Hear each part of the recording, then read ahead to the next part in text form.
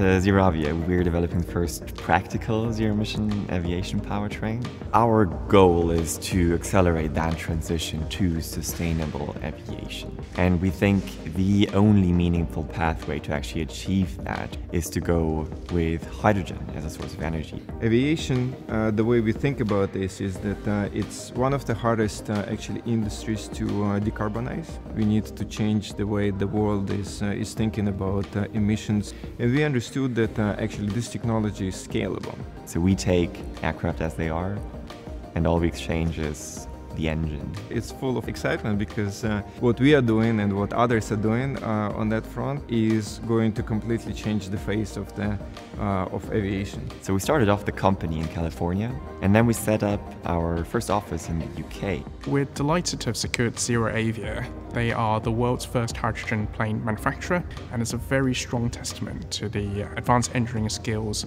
and innovation that happens here in Gloucestershire. We did quite a bit of research about where we could move in the UK, and of course the beautiful Cotswold, was caught our heart. This is a great area to find great aerospace talent, to find great electrical engineering talent, really everything that we need to make this a success. So what we found super helpful actually, both already when we were scouting for new locations, but also now that we had decided on this location and the move, was the support that we had both from the inward investment team and the local enterprise partnership. The goal is to attract more of the likes of ZeroAvia into the county.